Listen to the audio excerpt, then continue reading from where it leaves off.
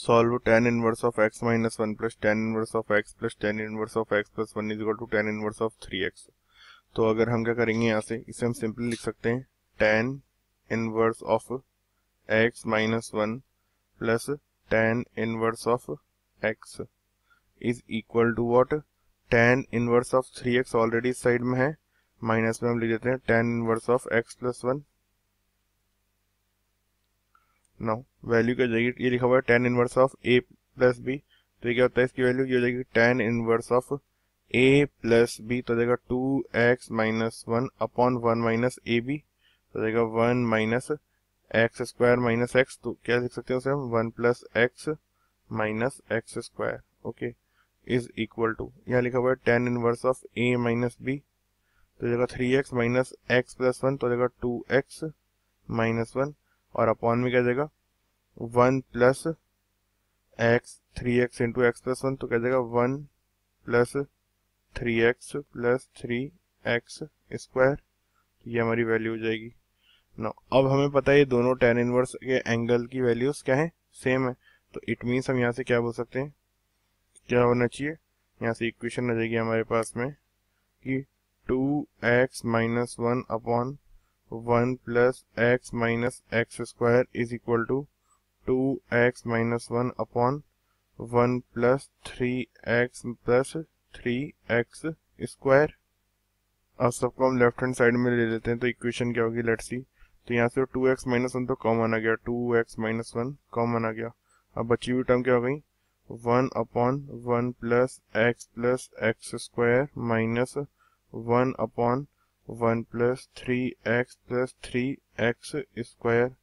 ना, और simplified form में देखेंगे तो क्या हो जाएगा, हो जाएगा 2x माइनस 1, 2x माइनस 1, ये तो इक्वल टू 0 है। अब बची हुई टर्म को सिंप्लीफाई कर लेते हैं, तो एलसीएम आ जाएगा 1 plus 3x plus 3x square minus में आ जाएगा 1 माइनस एक्स स्क्वायर अपॉन में आ जाएगा। अब ये देखेंगे तो क्या है, नीचे हमारे पास में डिनोमिनेटर में लिखा हुआ है 1 प्लस एक्स स्क्वायर, और लिखा हुआ है 1 plus 3x plus 3x square. ओ यहाँ पे एक मिस्टेक कर दी है, वो क्या सी, अगर हम देखें तो यहाँ पे 1 plus x minus x square, यहाँ पे मैंने प्लस एक्स स्क्वायर लिख दिया, तो मिस्टेक हो गई है यहाँ पे माइनस। तो अब जब एलसीएम लेंगे तो यहाँ भी माइनस एक्स स्क्वायर नहीं, यहाँ भी प्लस एक्स स्क्वायर हो जाएगा, ओके। तो अगर हम देखेंगे तो जो हमारा 1 plus 3x plus 3x square है, तो इसका तो डिनोमिनेटर क्या है, लेस देन 0 है, मतलब तो ये कभी 0 होगा नहीं। और सिंप्लीफाई कर लेंगे अगर हम इक्वेशन को, तो इक्वेशन लेट्स सी क्या जाती है यहाँ से, तो 2x minus 1 is equal to 0, एक तो इसका रूट ये पॉसिबल है, 2x minus 1 is equal to 0, और क्या हो सकता है 3x square plus x square is 4x square, 3x minus x is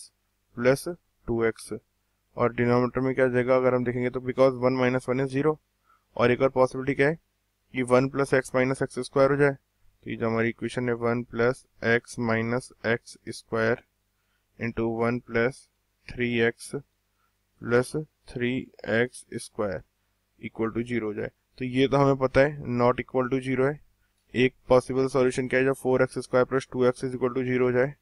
और सी डिनोमिनेटर के 0 होना नहीं चाहिए, है ना, तो डिनोमिनेटर के हम देखेंगे तो ऊपर 4x स्क्वायर प्लस 2x कब 0 हो जाएगा, 4x square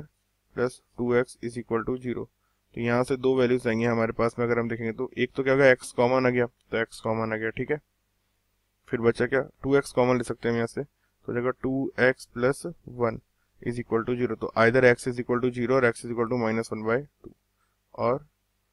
x is equal to minus 1/2,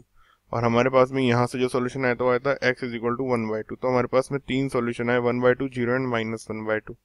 तो अगर हम देखेंगे तो 0 पर भी क्या है, ये कंडीशन सेटिस्फाई कर रहा है, 1 पर भी क्या है, ये कंडीशन सेटिस्फाई कर रहा है, tan inverse 1 plus tan inverse 2 is equal to tan inverse 3,